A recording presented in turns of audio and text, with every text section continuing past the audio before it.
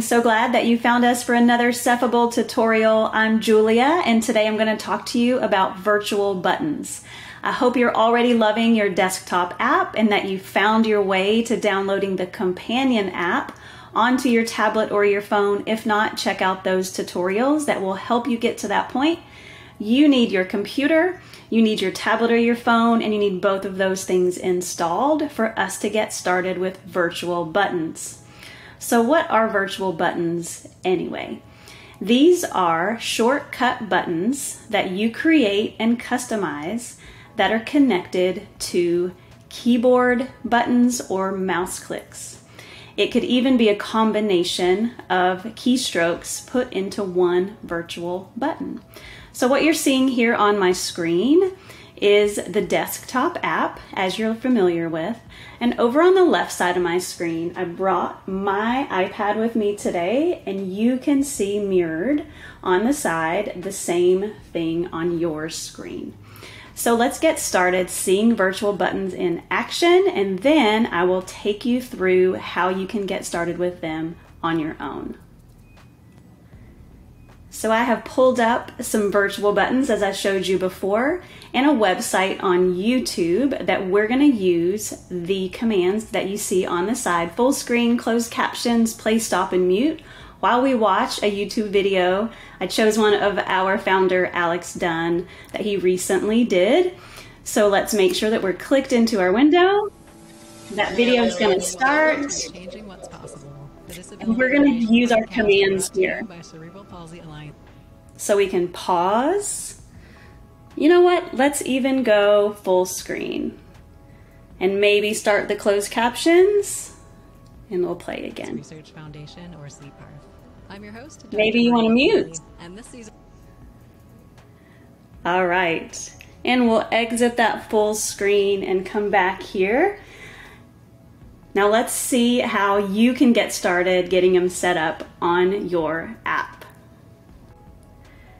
So we are back here on the home screen of the desktop app, and mirrored here you can see my iPad here on the left side of the screen, also known as the companion app. So as I want to point out that you can see connected, so the companion app is connected over here to my virtual to my desktop app. So in order to get you started with the virtual buttons, I want to point out we're going to go into our demo YouTube profile, and first we're going to just scroll down and see what's inside. It's really important to know that virtual buttons are connected to voice commands. So in order to have a virtual button, you must have voice commands within that profile. So as you can see, the 4 virtual buttons that we had in that demo are located here as voice commands. Say full screen, Cephable will press F, and the same for these. They include all of the keyboard shortcuts that are associated with that command. So let's head on back up. We're going to go into View Advanced Options. And down here you can click into Edit Virtual Buttons. And here's where you would add a new virtual button. They've already been added here, but you could simply click Add a New Virtual Button and then fill in these blanks. So full screen, you could change that if you wanted to make it say bigger for your virtual button. The command value would still be full screen because this is what matches the voice command within that profile. But the name on that button that would show up on your companion app would then say something different. So just for the sake of consistency, we're going to leave them the same. So let's hit save, and we'll actually go in one more time and let's add a button just so you can see the process. So the first thing that we need to do is add a new voice control because we would like a virtual button. So we're going to make a virtual button and a voice control for search. And so the keyboard shortcut for search in YouTube is actually, let's see if I can find it, is the slash. So whenever we have the voice command of search, we're going to hit that slash, and we're going to hit finish. We're going to hit save. Let's make sure that it's there. When we say search, we're going to press the backslash.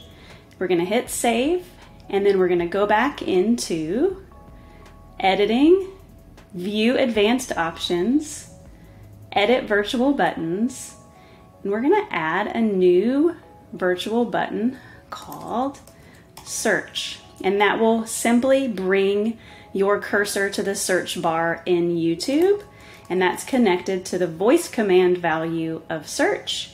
And then you hit save, and then it will show up on your screen within your app, your companion app. We are back here on the home screen of the companion app and of the desktop app. We're going to put our attention over here on the companion app because we just added a virtual button and we want to see it over here in action. So we're going to actually scroll down on our companion app, and we are going to hit Start Virtual Buttons, and then you'll be able to see that new virtual button that we now have on our companion app, ready to use to open up that YouTube video and be able to have a new control. Now that you know what virtual buttons are, you know how to create them, you know how to use them, maybe you're still wondering how they could be useful. So virtual buttons can help reduce the number of visual choices or just visual overload in general on web pages or in apps. They can also provide an alternative way for individuals to press buttons when the keyboard and the mouse doesn't support their dexterity or their mobility needs. I've also found that sometimes propping up the tablet or the phone in another orientation can be really helpful for somebody to point this way versus moving their hands down. Virtual buttons are also helpful so that you can hit one key that would sometimes be a combination of keys on the keyboard. For example, you could have a virtual button that says copy. That would be like pressing the Command C or Control C on your keyboard to hit copy. And also, virtual buttons can give us access to the commands that we use the most often in one place, or things that you do repetitively. I hope that you found this helpful, and don't forget to join us in our community channels to connect with us, to connect with other members of the community. And we have many other tutorials to support your learning and your growth and your connection with the Cephable app. Thanks for watching.